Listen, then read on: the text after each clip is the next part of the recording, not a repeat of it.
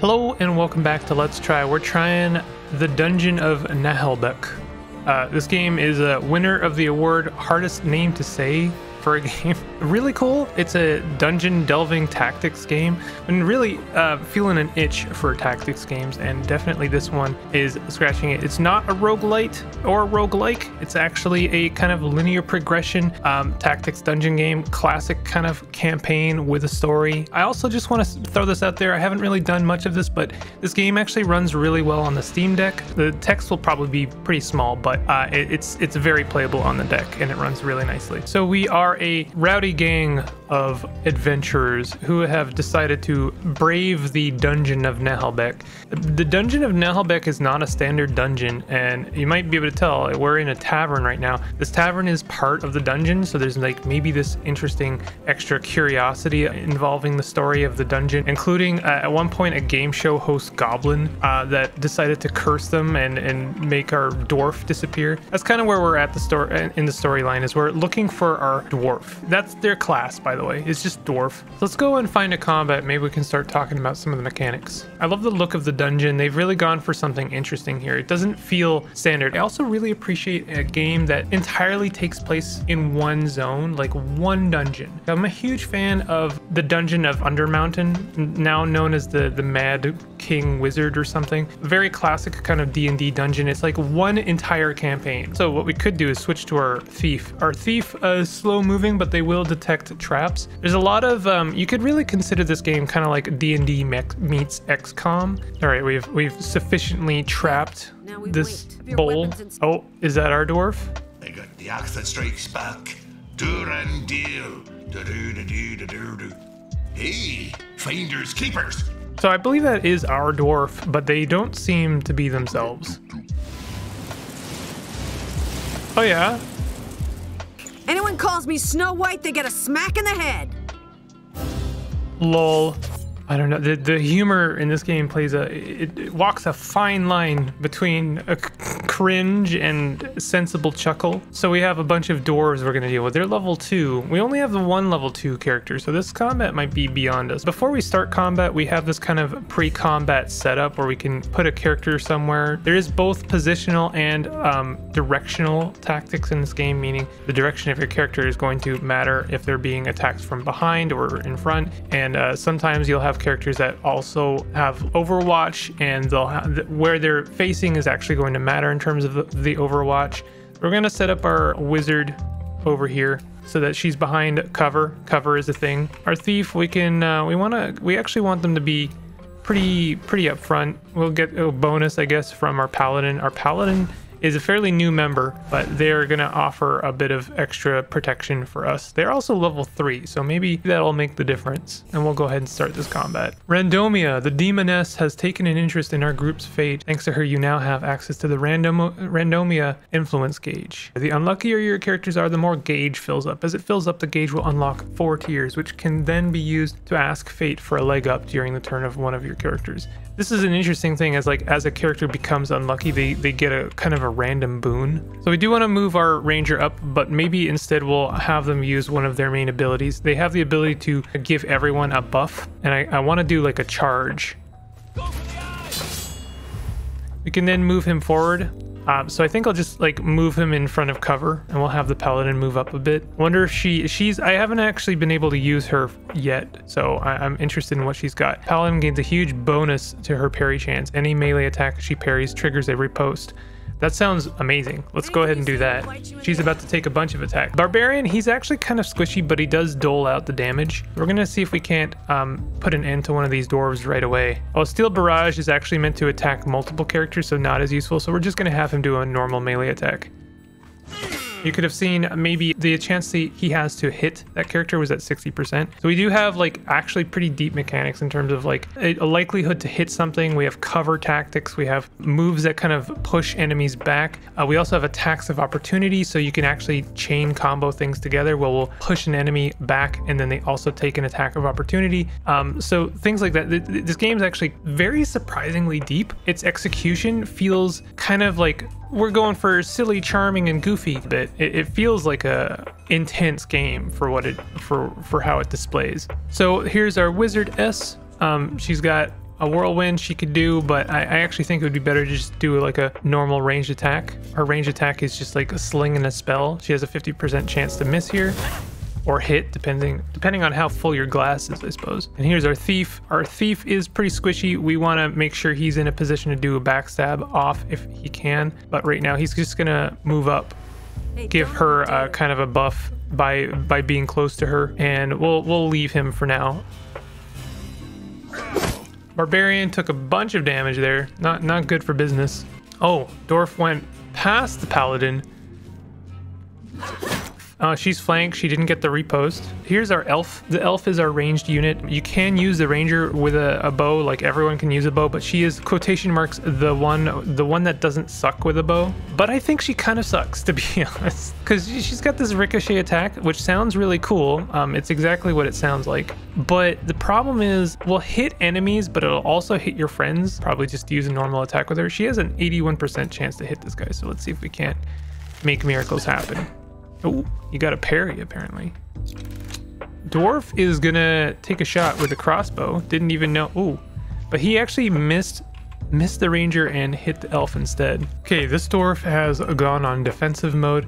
This dwarf has gone on Overwatch mode. We can see by hovering over them what that Overwatch looks like. So if anyone moves inside this red field, then he's gonna get a free shot off. He might not hit. We also have Overwatch mode, by the way. So we could do something like this with our ranger, which would actually be not a terrible idea. So why don't we go ahead and set that up as well. So now we have our paladin. Our paladin is definitely in danger. Let's see if maybe we can stun someone. We can see who we're in range of. And by doing an attack, I don't think we're gonna trigger that Overwatch. It's just by moving. We're gonna stun that lad. You basically get one movement and one attack, or you can double move, and that forgoes your action or your attack, just like in D&D, or at least D&D 3.5 or 5th edition. Barbarian is in a little bit of a danger, but we might be able... Oh, he's just barely not going to be able to kill this guy.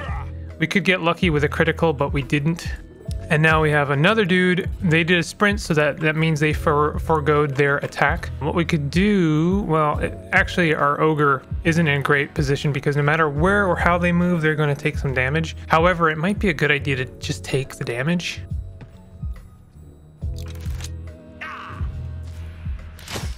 Oh, they missed. So apparently you can miss with the Overwatch. This is their Kodula Opog. That means that they're gonna smack this guy and they're gonna get moved a couple of tiles. But because they're in area of attack of the thief, they're in range of the thief, that means that the thief is gonna get a free attack of opportunity. So let's see what that looks like. He also gets a backstab off. Apparently it did not move the dude, so I guess that movement is not guaranteed. I really want to take this guy out because I don't want him to get another attack. So we can, if we hover over a position, we can see who she'll be in range of hitting. So we want to move her there. She'll still be in cover. In fact, she has high cover here from this dwarf, so that's good. And then we're going to go ahead and smack this guy, and hopefully that'll kill him. There we go. This is good. Thief is in quite a bit of problems here. He is unable to backstab either of these characters. And in fact, if he moves at all, he's going to take an attack of opportunity from either of these. So he's just going to do a basic attack. He will get a bonus from either the ogre or the paladin, doesn't matter who. So why don't we just go ahead and hit this guy? Thief is now... Oh, okay. So he tried to move and... took an attack of opportunity from the paladin. He unfortunately was able to get a really good attack on the elf. That's her class, by the way, elf. Things are not going very well right now, I'll be honest. We're going to want to use our wizard to recover our elf. But if we recover her before she passes out, then she'll be able to do some more stuff, but she'll have an injury. You can see that little crossed heart means that she's got an injury, which we'll have to use another bandage on. So let's see. First Blood Naive, Hopeful Strike that does double damage on targets with full health. We could do that against this lad, and we'll want to, but I really would like to take this guy out if I can. Partial parry, so he actually blocks some of that attack, which is no good. Paladin still not in the greatest position, but she can do quite a big chunk of damage to this guy. This guy's overwatched again, so we can't move. Let's see if we can't get a backstab with our barbarian. We did get a backstab. We did a nice chunk of damage. Unfortunately, that means we're not gonna... Oh, critical failure. I'm pretty sure they critical failed, so they did it to themselves by accident. So that's kind of nice. Ponk. This is our ogre, by the way. That's their class, the ogre. And we want to help our ranger, but we do want to help the elf get them back into the combat. So we're going to go ahead and use Cure Wounds spell that she can bring characters back. She's still going to be injured, but now she can do a bit more before the combat's over. So Overwatch is still proving to be a huge problem. I'm wondering if it wouldn't be worth taking it for the team as the thief. Yeah, let's do that. Let's see it. Miss. Nice. We're continuing to get lucky. All right, we'll get an attack off. Oh, critical failure. He almost killed himself. Let's see how the barbarian fares. Okay, he's almost down for the count. We're definitely gonna get through this, but it's gonna be tough. Thief has a very high dodge value, so he has a good chance of dodging attacks. So does the elf, by the way. This is, yeah, that's the barbarian down. Well, the elf is in a really bad position. She can't actually attack unless she's like one tile away from enemies. She's in area of attack on 2 different enemies. Don't think that's actually worth it. So I think we're gonna pass on her turn for now and see if we can't eliminate some of these dangers as the ranger. So there's one down. We are increasing our unluck here. What do you want to call it? Unexpected life support. Heals all injured and gives health points back to the target. We can use that. Let's do that. We'll go ahead and get a free heal action for the barbarian. That actually puts them back on the turn order, and they're going to get a turn before that dwarf moves, which is great. Let's go ahead and assist our thief. I'm here. Just saying. People tend to forget me. Smack. There we go. Barbarian's going to get that flank and the backstab. They just barely did not kill him. Oh no, he's got a whirlwind attack. Wizard S. Can we do some damage to him? We could kill. Let's just kill this lad. That's the barbarian down again. That's okay, he got a free attack. Please don't down the elf again. Ooh, critical hit. The elf is down. Okay, let's take a shot on this guy. We have a 64% chance of hitting them. Nice, we got lucky. Let's see what this Waza whirlwind looks like. It works better when there's a lot of enemies, but it also hits your friends. It has a pretty hefty cooldown too for 3 turns. Let's take care of this guy. We'll get our thief's special ability off. Sneaky strike should kill them. 108% chance to hit. They dodged? Are you kidding me? Can't believe it. Well, we got lucky on the dodge there. We should be able to kill them with a bit of positioning here. Nope, that's not going to do it. And they only have 30%. They have that good cover. The good cover. Ranger, come on, dodge. Nope. Let's see if we can't get a hit off with a ranger. He's not hopeless with the bow. I stopped making chairs for this. Never mind. This one dwarf has managed to evade everyone. He dodged it. I cannot believe this guy right now. Now on the thief's next turn, if this guy is still somehow alive, I'm gonna break through one of these barriers. It's gonna take 2 attacks to break through. Fine. No, he's still alive. Cannot believe him. There we go. Oh my god. I cannot believe what just happened there. Managed to do some damage because I removed the box. You're so done. You're out of here, buddy.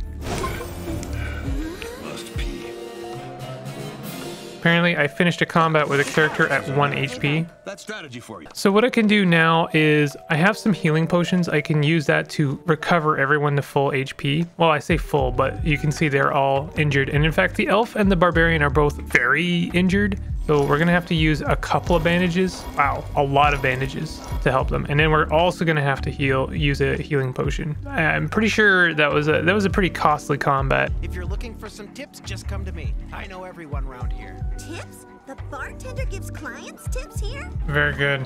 The dialogue in this game is both an asset and maybe I don't know, kind of a quirk. I appreciate the voice acting, and I actually do appreciate how snappy the dialogue is. but some of the humor that just comes in, it feels like almost out of place in a weird way. Okay, so what we want to do is now go to our inventory, see if we can't equip some people. Tattered cloth belt, go ahead and equip that. I think this is better. I don't think it's actually better. Chair canner tunic, protection and support. Definitely that's going to help. Bullseye ring offers precision. The elf, the bard, the wizard, and the ogre have all leveled up, so we're going to want to level them up. So let's do that real quick. We can also have a look at like the level of depth in terms of your characters. You can just turn on a setting that lets them automatically level up, so you don't have to get into the minutia of like, well, which stats do I upgrade. And I'm probably just gonna, you know, the agility and courage is the elves recommended, I would say. And then we'll pick a new skill. Magic kiss that heals an ally at range. Its power varies depending on the elf's charisma. And we're gonna be picking an active and a passive skill, so I think I'm gonna go for the long shot. When the elf is adjacent to the dwarf, she gains +5 impact. So there's some interesting passive skills, not just with the elf, but with all of the characters. They kind of have a relationship with each other. For instance, the ranger has an ability that when he's, or passive skill you can take, that when he's near the thief, he gets a benefit, and it's actually not because he likes being near the thief, but because he actually hates the thief because of how cowardly he is. I'm gonna pick her passive +5 precision with the bow, because we are using the bow at all times.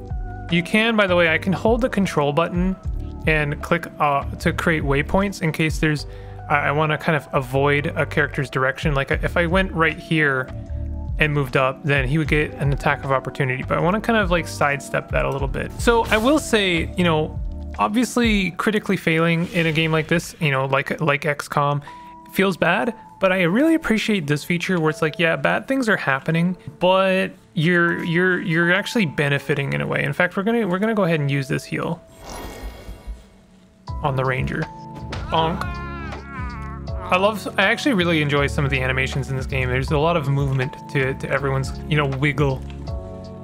Okay, so he's going to attempt to retreat. We'll get less rewards if he gets away, so we want to kill him before that happens. There it is. Crits.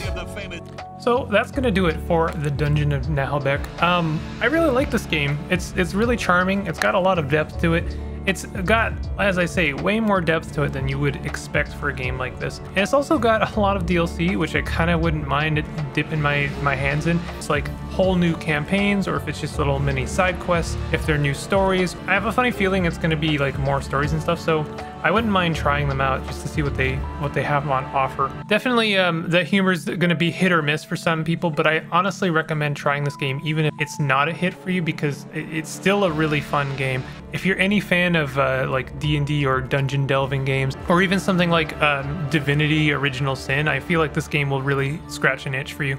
Alright, Dungeon of Naheulbeuk. Have you tried it? Please let me know in the comments, and if you enjoyed this video, definitely hit that like button and consider subscribing for more content like this. I'll see you guys next time. Take it easy.